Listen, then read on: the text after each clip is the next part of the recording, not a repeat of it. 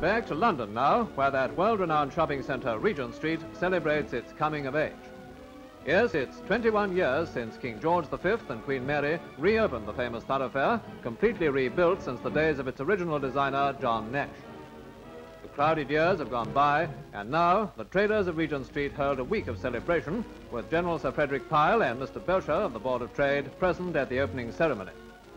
Timely indications of our present balance of trade take their place among gay decorations which bring back the splendor of pre-war years.